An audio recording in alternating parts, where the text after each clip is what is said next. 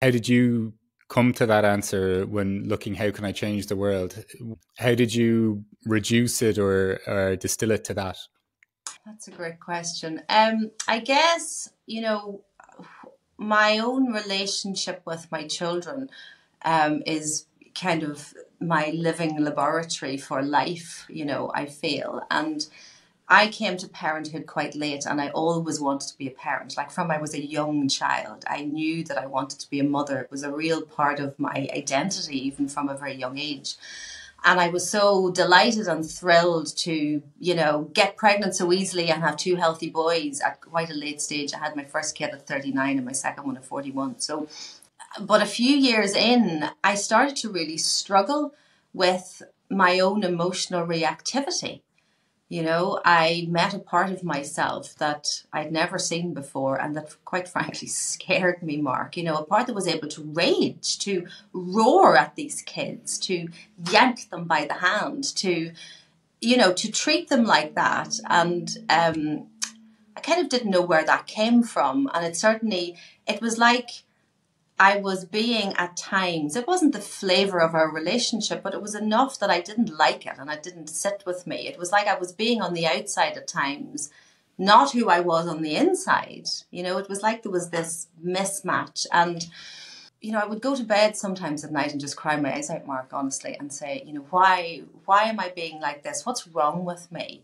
How can I behave like this around the two people that I love the most in the whole world? It's crazy. And I ended up coming across, I did an NLP course, and on that NLP course, it was the first time ever I learned about the unconscious. That's the first time ever I was introduced to this idea of our unconscious and how 95% they say of our behavior is driven by our unconscious. So, and that was where I started to say, okay, there's something in my unconscious that is triggering me. And again, I didn't have that word trigger back then.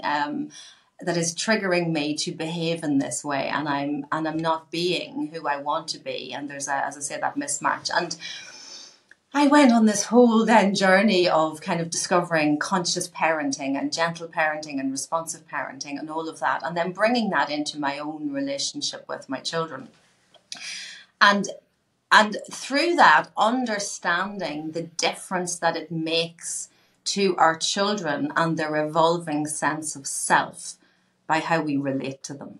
That was a massive thing. So it's like I am shaping them, I'm shaping their worldview, I'm shaping their understanding of and their model of relationship and their model of love by how I relate to them.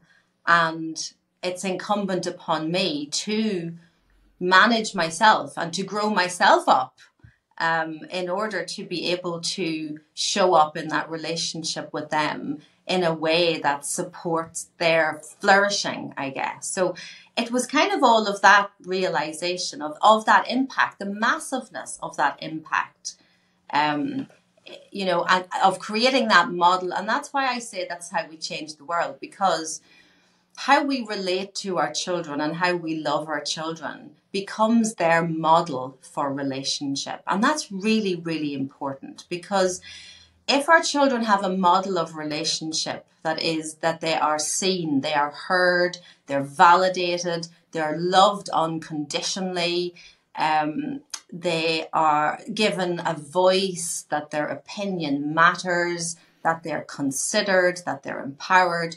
That's the model they take into their adult lives.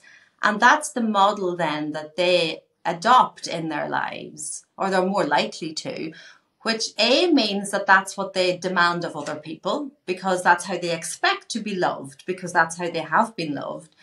But it's also then how they embody love and how they show up.